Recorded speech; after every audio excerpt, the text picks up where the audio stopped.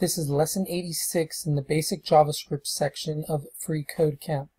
This lesson, using objects for lookups.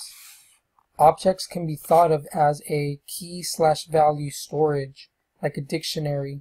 If you have tubular data, you can use an object to look up values rather than a switch statement or an if-else chain. This is most useful when you know that your input data is limited to a certain range. Here's an example of a simple reverse alphabet lookup. So they have their object, property 1 has a value of z, 2y, 3x, 4w, all the way down to 26a. Here we can see alpha brackets 2 is going to bring back a y, because that's what's stored there. And property 2, 24 would be c, because that's what's the value of 24.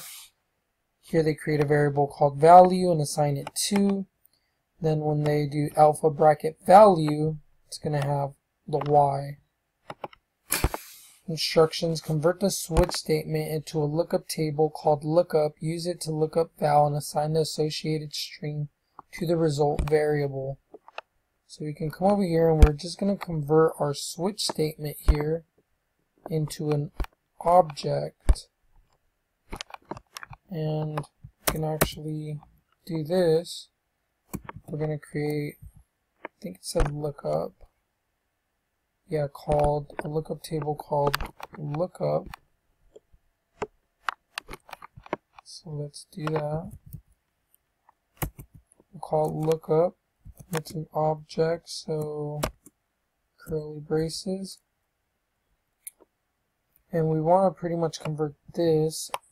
So key/value, so that's our property, or key.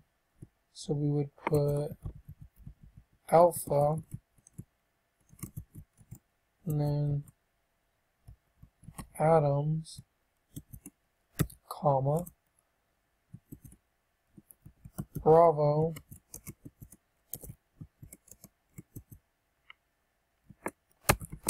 Austin,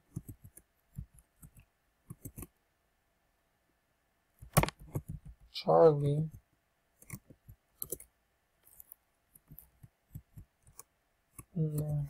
Chicago, Delta Echo Foxtrot,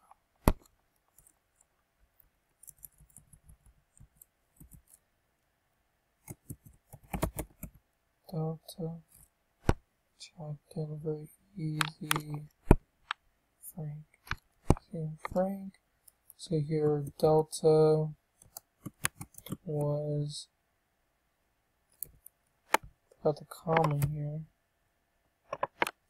Delta, which contained the value Denver, comma, and Delta Echo, and that was Easy, I believe, Easy, and then Frank, Foxtrot, Frank. So the value in Echo will be Easy, and then Foxtrot contains Frank. Okay, I think we need a semicolon there. So our object pretty much is the same as this switch, or we can access those values. So what we want it to return is going to change. We're going to want it to return, depending on what is written inside our function here, the arguments that are passed in. It's going to go into val, so we're going to want to replace lookup val. So when Charlie's passed in, it's passed into our function here, which is going to, it's going to have Charlie in it. So once it comes down here and it returns lookup val's Charlie, so lookup Charlie, it's going to go in here and it's going to print Chicago, or should return Chicago. So that should be it for this lesson. We should get Chicago. Let's try something else like Delta. This should return Denver, and it works. So I just seen that it does tell us to assign the associated string to the result variable, which we didn't do. All we gotta do is here we will update result and have it assign lookup on val, assign it here, and then here we just return result. And it does the same thing, except now we actually stored